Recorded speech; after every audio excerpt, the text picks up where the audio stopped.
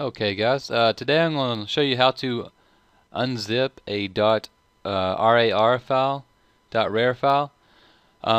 First things first, you'll want to get some kind of software to unzip it with. You can use WinZip, or I like to use 7-zip. As you can see here, it's free software and allows you to unzip just about anything.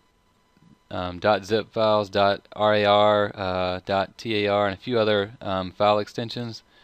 So here it is right here. You can see where I went to download it, and of course I've already got it downloaded. So let's switch over to it. Here you can see the actual 7-zip software, and I have an example here for us.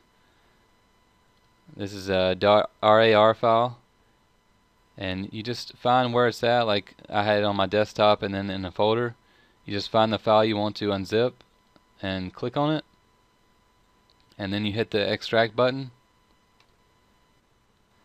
and this lets you pick where you want to put the folder of the extracted files. And again, I'll put that on my desktop, so you just click OK, and it'll pop up here in your 7-zip, and on the desktop here it popped up. So now you can click on it and then go into the folder and actually look at the files and open them up and everything. Alright, that's pretty much it. It's pretty simple. Like I said, with 7-zip you can extract the files, and you can also zip the files too. I'll go over that in another video if you want.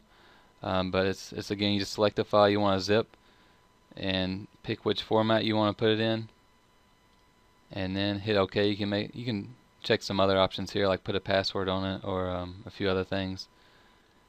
But I just want to touch on that real quick. This is mainly about unzipping. So if you have any questions, let me know. I'll put a link down in the description box for 7-zip, so you can go download that and get to work with this.